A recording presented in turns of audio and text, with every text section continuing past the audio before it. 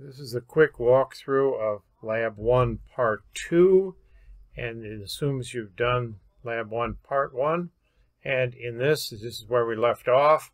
We're going back to project, and we'll practice our saving. So we could save this, and it'll save it to the location we started on the desktop, or we could do File Save As, and you could see that this is going to be saving this to our Lab 1 Part 1.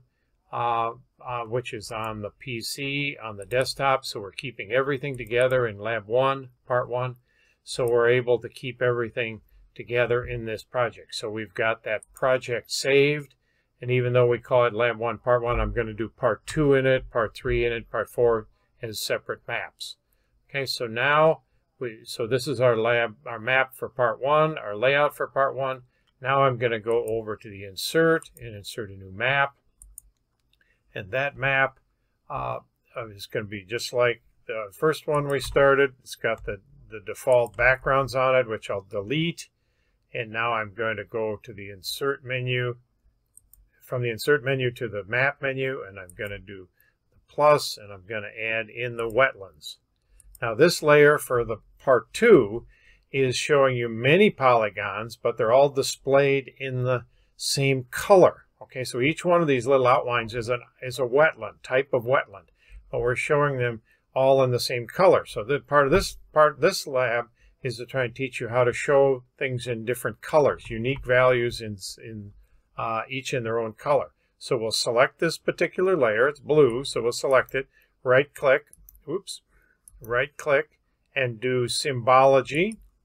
Okay, and our Symbology tab comes up, and instead of single symbol, we're going to do unique values. And the unique value we want to show is not area, but is the wetland type.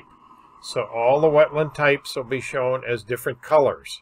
Okay, so that's the way our that'll take our Map 1, Lab 1, Part 2 will look. Now, the one thing we want to show you in the lab is the blue is all the uplands areas. Okay, these are all different types of wetlands, and the blue is just the upland. So we want to show the blue as no color. So we go to the U here, all right, and we're actually going to do the little drop down, or excuse me, double click on the color, and we'll select just outline, and you can see that it turns off the color for the blue. So we're just showing those which are really truly wetlands, and the uplands are just the white space. Okay, so that's what we're doing for Part 2. Now for Part 2, we've got to insert our layout, and here I'm going to insert a letter on the layout, and I'm going to do the map frame, and I'm going to grab that map, and I'm going to draw the box on the piece of paper for where I want it to be.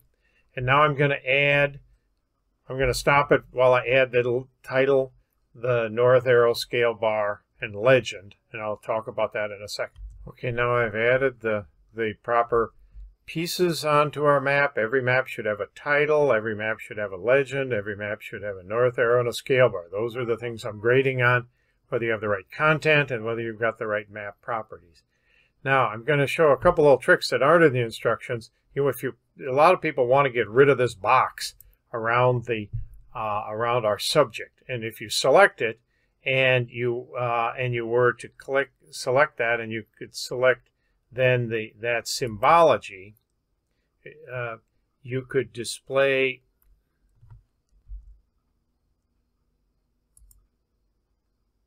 excuse me, I said symbology. I got it selected, and I wanted to select the element, not the symbology, because I'm selecting that element, which is that map frame, and I'm going to turn the border off on the map frame.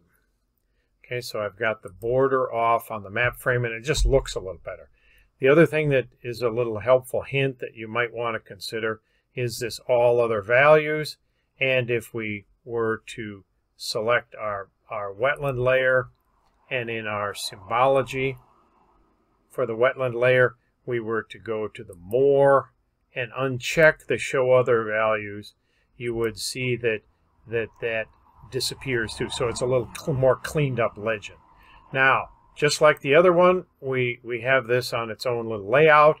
So we're going to do share. We're going to export that as a georeferenced PDF.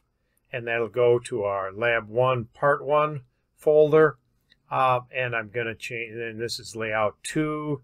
I could change this to be Part 2 or whatever I want it to be, and I'm going to select Export. Okay. Now the next two parts of the lab I'm going to walk through without any talking. I'm just going to step through all the steps so you could see the workflow if you want to. Thank you very much.